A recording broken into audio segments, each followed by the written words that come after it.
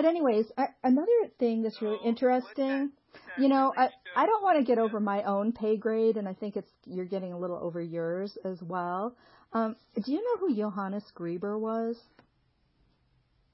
I enjoy talking to you, but pay grade, the Bible was written to common men. You know that, right? Jesus' disciples were common people. The ones that were confused by his teachings were the Pharisees, the learned men on the scriptures. So you think the Bible is for everyone? Definitely so. The Bible is for everyone. Oh. Yes. I mean, that is why it's called the Word of God, and his will is that all kinds of people be saved, because it's written for everyone. Oh. Those that have the right heart conditions are the ones that understand it, not the ones that have some bachelor's degree. Oh. So there's not some hidden meaning behind what the Bible's saying. There's if the not? Bible's using the word Son of God, it shouldn't be something that's so mysterious that the common person can't understand. Wait a minute, are you saying I could read the Bible and find, like, how to have eternal life? Am I saying you could read the Bible and have eternal life? And find out how to have eternal life, like, on my own? No, that's not what I'm saying. Oh, okay. I thought you said it was for everyone. What's it for then? It is for us to increase our faith in God and learn knowledge of Him. And by getting knowledge of Him and of His Son that He sent forth, we get everlasting life, yes. Oh, do I need the Watchtower organization to understand the Bible? Well, if you look in those publications from the Watchtower, you will see they use the Bible all throughout. Yeah, that's not what I was asking. I know you're very trying to be very tricky in how you're wording things, but I'm just going to answer the way that's true. Can I find out how to have how to get along the road to life, just reading my Bible, or not? Somebody said this. They said, unless we are in touch with this channel of communication that God is using, we will not progress along the road to life, no matter how much Bible reading we do. Do you know who said that? No, who said that? The Watchtower. Okay. And then they also said, to this organization alone, God's sacred word, the Bible, is not a sealed book. Well, you said it was for everyone. It is for everyone. Yeah, but you can't find life, and it's a sealed book to everyone if they're not a Jehovah's Witness or learning. So here we have someone right here that reads those publications. She clearly enjoys the Bible too, but it doesn't seem like their message is reaching her heart. Who are you talking to? You spend a lot of time. Are you talking to me in the third person? That's kind of weird. Are you talking to somebody else? You spend a lot of time reading these publications to find these things, and then it doesn't mean that it's going to reach your heart. Someone else reading those same things might reach their heart, and they might say, "Wow, this is the truth," but it's not happening to you. They say that it is sufficient to read the Bible exclusively, either alone or in small groups at home. But strangely, through such Bible reading, they have reverted right back to the apostolic doctrines that Christendom's clergy were teaching 100 years ago. Now, why would that be? If you read the Bible without watchtowers, you'd go back to historic original Christianity. 100 years ago? Oh, yeah, and even further, the main doctrines of Christianity have been around for almost 2,000 years. Thank you, I know that. But you're taking a quote. I don't get to see the whole context. You're taking a quote and then saying original 100 years ago, original. That's not original. It says, whatever it's saying, that what mainline Christianity is teaching, that's what they're saying. There's no sense in going into some silly debate about something I can't see what the point is of the article. Okay. August. You want to feed me a line and then try to trap me in something. I'm not interested in that. Well, I'm also not interested in winning arguments, but I'm happy to discuss. That's why I've taken this time with you. I don't mind discussing these things with you. I can tell your motives are not to really learn about things, but to try to debate. If that's what you want to do, I've spent time with you, no problem.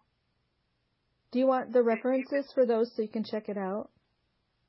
Even if I were to lose an argument, it doesn't bother me because I'm not here to win arguments with you. I'm here to help people understand the truth from the Bible. Right. And yes, I'm not looking for people who are talking about pay grade. I'm looking for sincere people who want to understand the truth from the Bible. The same way Jesus' disciples came from the common people. The intellectuals of his time rejected his message, and now you're trying to turn it back into that kind of thing again. His simple, clear message, you're trying to change the meaning of it into something that the common person, you're saying, can't understand. Well, no, I'm saying we have always had to have translators once people started reading languages other than Greek. And you have the King James Bible on your very website. So that's just something you have to grapple with, why they have this false John 1:1 on their website. All kinds of translations to help people understand the Bible. So you should use those instead of the New World Translation, because they relied on this spiritist named Johannes Grieber for John 1:1 and other references. And he was like an occultist. Okay, well, thank you for your opinion on it. Well, it's true. You can even look up his name on the Watchtower Online Library. Johannes Grieber, Greber.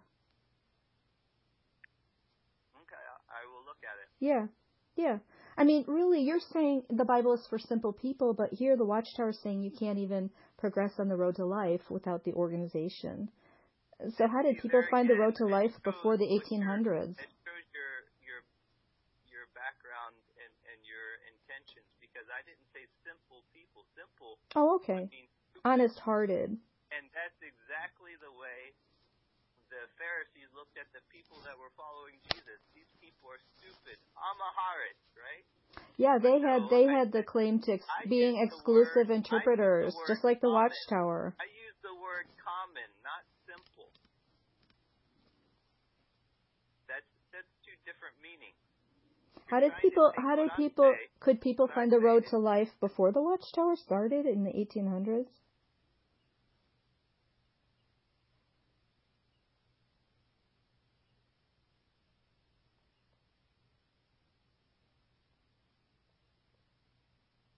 Hello? Yes, I'm here. Yeah. I'm not going to answer that question because I don't need to go down that road of debating with you. Okay. Do you want some of the references for those quotes so you can see if, I'm misleading about it? References to what quotes? Well, the ones I was reading you that, you can't understand the Bible at all without the Watchtower. Oh, I do know some of the context that might be included in what you're saying. Okay, you said you wanted to give me the references.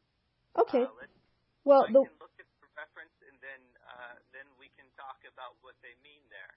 Oh, yeah. Maybe you could email me later, I don't want you to have to do it right now, but one of them was 12/1/1981.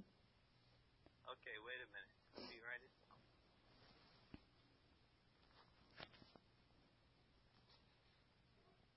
Okay, the Watchtower of 12/1. Yeah, 1981. Page 27. I like this older one a lot too. if you want to look this one up, September 15th, 1910. 1910? Mm-hmm. It's saying it's more superior to read the studies in scriptures than to just read the Bible. Okay, so see, this is what I'm saying to you. I mean, clearly you've done a lot of research in our publications. How do you expect me to get a hold of a 1910 watchtower? That's from 110 years ago. Well, first of all, they're online on a site called archive.org, and that's not any apostates or anything. It's just people who archive like old publications. And you know what the Watchtower says in their Bible Teach book? They say that examining the origins of something is crucial. So that would be a good study in the origins of the organization, is their actual writings, not what they say about their history. And I think you sound like you read a lot. I think you'd find them really interesting.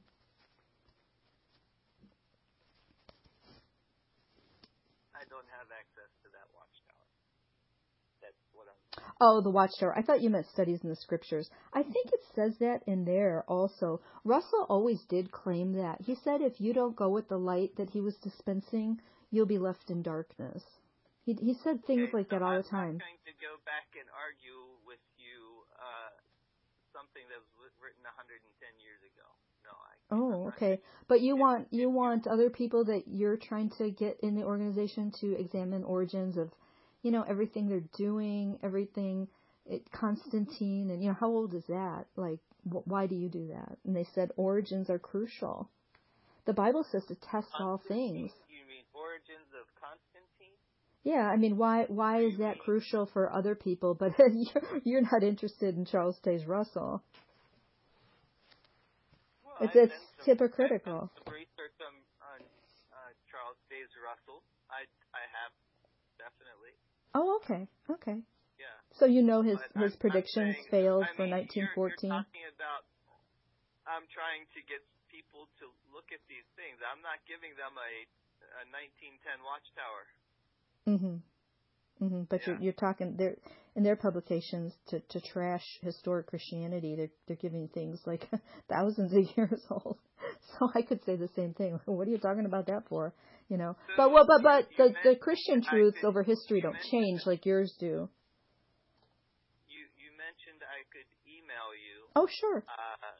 Did you wanted me to give to communicate by email? Oh yeah, if you want to, after you look those up, or we could talk about something else. Or I appreciate your willingness to talk. Yeah, I'm always willing to. That's neat. How long have you been a witness?